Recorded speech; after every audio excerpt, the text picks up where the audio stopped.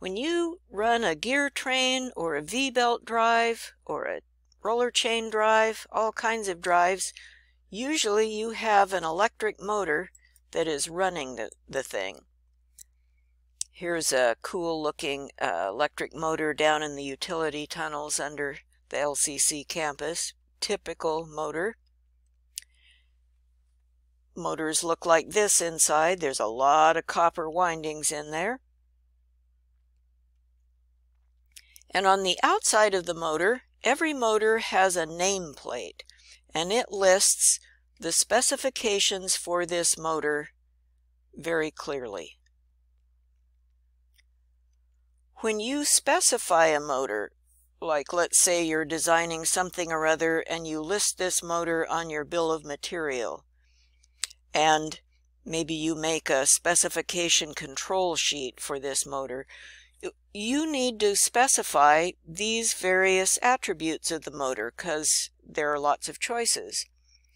Do you want AC or DC?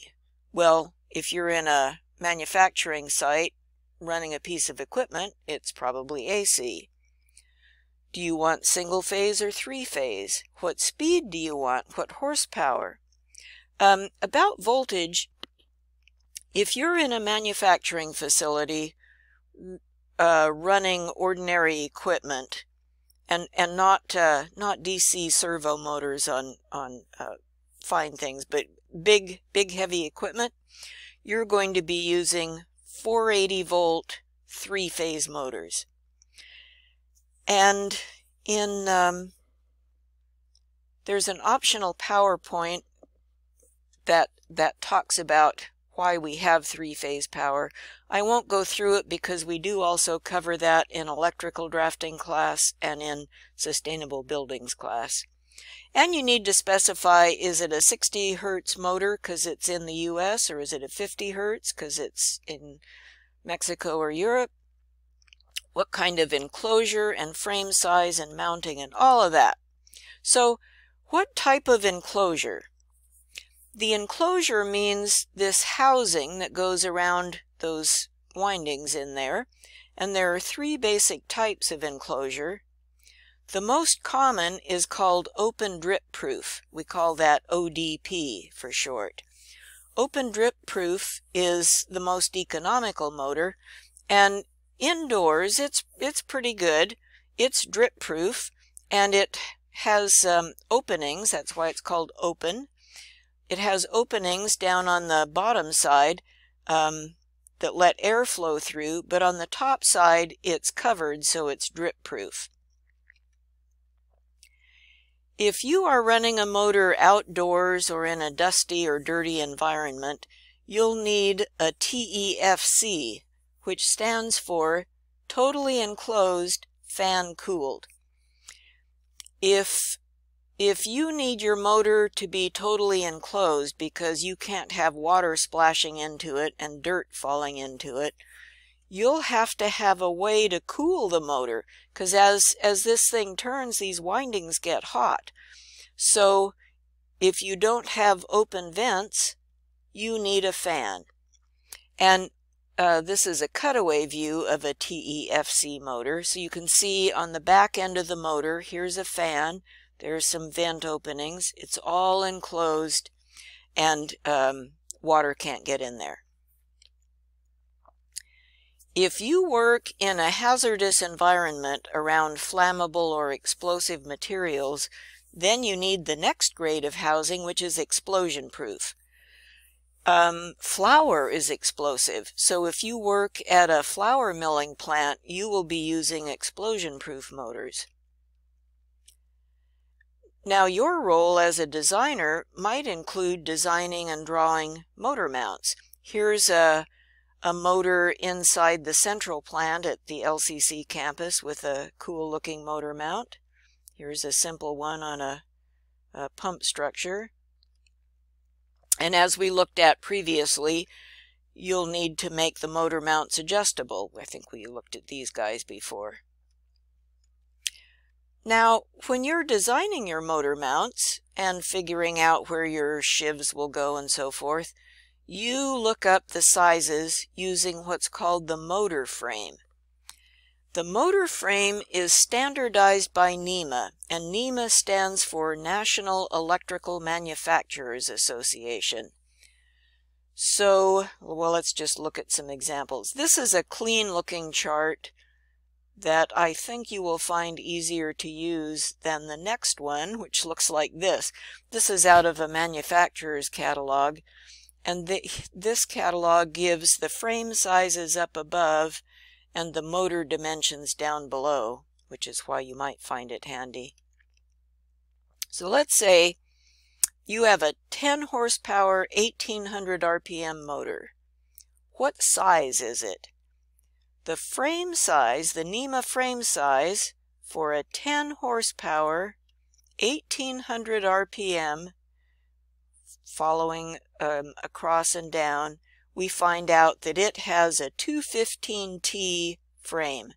Let me just say that U frames are old. I think they were used from 1952 to 1964, and beginning in 1964, NEMA started using T frames, but some charts give the old U frames also because there are a lot of plants that have really old motors in them. We're using T though, because that's the modern size. So a 10 horsepower, 1800 RPM has a 215 frame size, 215T frame size. What about a bigger motor, 25 horsepower, 1200 RPM? Following across, 25 horsepower, 1200 RPM, that has a 324T frame size. Here's this cleaner chart that's easier to use. Can you see why? So a 10 horsepower, 1800 RPM, 215T, that's really clear. 25 horsepower, 1200 RPM, 324T, that's really clear. I didn't put this into a handout for you, but you can see it on the PowerPoint slides. And once you find what the frame size is, then you use the frame size to look up the dimensions. That's the way this system works. And you use those dimensions for things like making your motor mount with the bolt holes the right spacing, figuring out what height the motor is so you know where to put your shivs and belt guards, looking up the shaft diameter, and so on and so forth.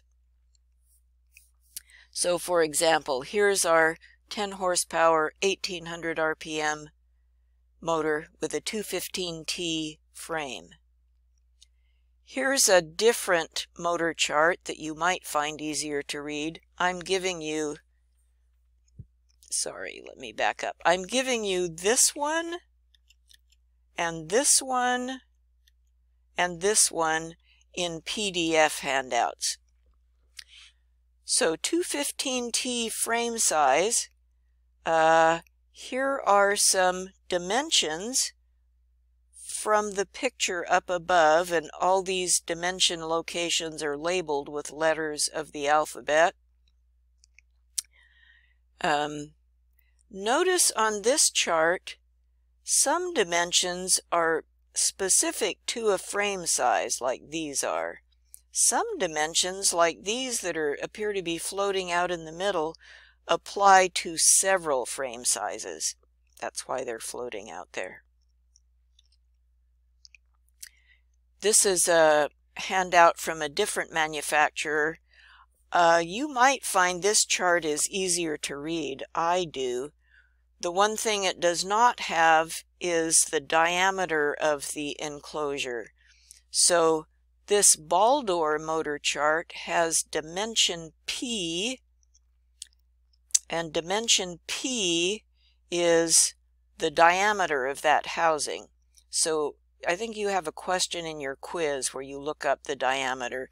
You'll need to use this ball door chart to look that up, but you might want to use the York chart for the other numbers because it's just easier to look at.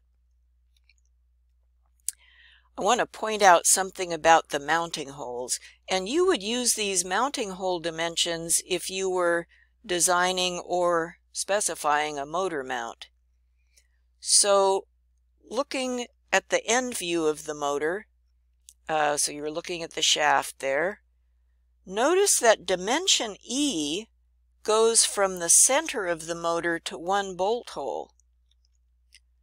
So if you want to know how far apart are those bolt holes side to side, it's not 4.25, it's twice that much. So 4.25 plus 4.25 is 850. You have to watch out for that. However, 2F, for some reason NEMA has helpfully glopped the two dimensions together, so according to these pictures, 2F is the spacing from the back hole to the front hole. There's the 2F.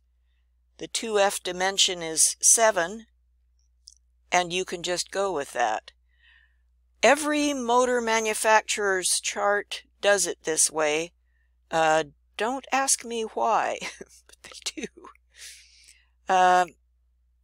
And then let me just show you these handouts are PDFs.